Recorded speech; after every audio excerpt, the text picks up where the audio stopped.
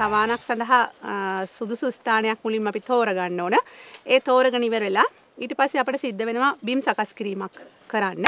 වර්ෂාපතනයේ වැඩි පස මැටි ගතිය වැඩි ප්‍රදේශවලට ඒ නිසා ඇත්තටම මේක උස්තාවන කියලා අපි හඳුන්වනවා. ඊටාත්ම ගැඹුරට පස පෙරලීමක් සිද්ධ වෙන්න ඕන. ඒ කියන්නේ යට පස උඩට මතුවෙන ආකාරයට ගැඹුරට පස පෙරලීමක් සිද්ධ කරනවා. ඒ සිද්ධ කරලා තමයි අපි තවාන සකස් කිරීම ආරම්භ කරන්නේ. ඊළඟට අපි සම්මත උස්තවනක් ගත්තොත් එහෙම පළල මීටර් 1ක් එහෙම නැත්නම් අඩි 3ක් වෙනවා. දිග මීටර් 3ක් එහෙම නැත්නම් සෙන්ටිමීටර් 100ක් වෙනවා. ඒ ප්‍රමාණයට අපි සකස් කර ගන්නවා. තවානේ දිග අපි අවශ්‍යතාවය මත වෙනස් කර ගන්න පුළුවන් භූමියේ පිහිටීම මත. නමුත් තවානේ පළල අනිවාර්යයෙන්ම මීටර් 1ක් විය යුතුයි. ඒත් එක්කම තවානේ උස අඟල් 6ක් ආකාරයට සකස් කර ගන්න ඕන. ඒ අඟල් 6න් අඟල් 4ක් අපි පිහිටි පොළවේ ඒ තිබුණ පස් වලින්ම තමයි සකස් කරගන්නේ.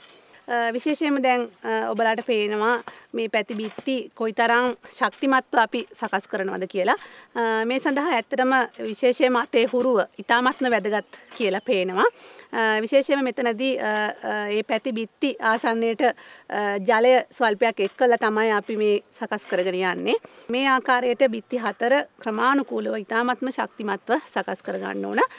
සාමාන්‍ය ගොවි මහතුන්ගේ අතින් මේ වැඩේ අපි දකින්නේ නැහැ. මේ තරම් ක්‍රමානුකූලව සිද්ධ වෙනවා. ඉතින් මේ දේ ඊටාම වැදගත් දෙයක්. දැන් අපි මේ දකින්නේ මේ තවානේ පළල සකස් කරන ආකාරය.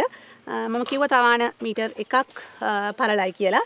ඇත්තටම අපේ අත්දැකීම් අනුව ගොවියාගේ පහසුව සඳහා මේ ආකාරයේ ලෑල්ලක් අපට පාවිච්චි කරන්න පුළුවන්.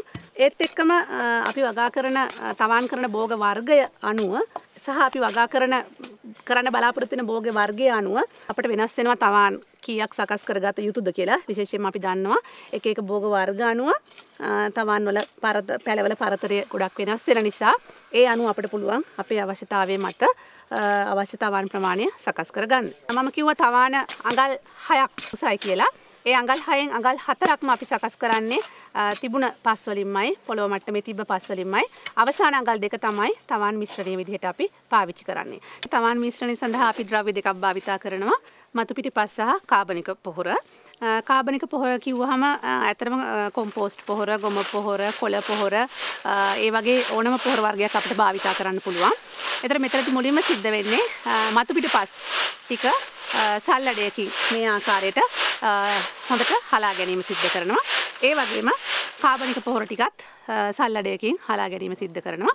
ඉතින් මේකෙන් අපි ගොඩක්ම බලාපොරොත්තු වෙන්නේ මේ කුඩා බීජ සඳහා අවශ්‍ය පෝෂණය සැපයීම සහ ඒ කුඩා මුල් ගමන් කිරීමට සුව පහසු මාධ්‍යයක් ලබා දීම. මේ තියෙන්නේ අපි සකස් කරගත තවාන් මිශ්‍රණය. මේක දැන් බැලු බැල්මටම අපිට පේනවා ඊටාත්ම සියුම් විදිහට සකස් කරගත්ත මිශ්‍රණයක්. තවානකදී වැඩිපුර රසායනික පොහොර භාවිතයක් ගැන කතා කරන්නේ නැහැ. මේ මිශ්‍රණය අපි කාබනික ද්‍රව්‍ය වැඩිපුර අන්තර්ගත වෙන විදිහට අපි සකස් කරා නම් ඇත්තටම එයම ප්‍රමාණවත් වෙනවා බීජයේ ප්‍රරෝහණය සඳහා අවශ්‍ය සියලුම පෝෂක සපයන්න. දැන් එතකොට අපි තවාන් මිශ්‍රණය සකස් කරගත තවාන් මිශ්‍රණය තවාන වටේට අපි දැන් යොදලා තියෙන්නේ. ඉන් පස්සේ අපි මේ ආකාරයට මල් බාල්දියක් පාවිච්චි කරලා ජල සම්පාදනයක් කරනවා ඊටාත්ම සුළු වශයෙන්. එතන ඇත්තට මේ අරමුණ මේ තවාන මිශ්‍රණය හොඳට මට්ටම් කරගෙන තවාන ක්‍රමානුකූලව සකස් කර ගැනීම. ඇත්තටම ප්‍රායෝගිකව අපිට පෙන්ලා ගිහින් තියෙන දෙයක් තමයි ඊටාත්ම සාර්ථක ක්‍රමයක් තමයි මේක.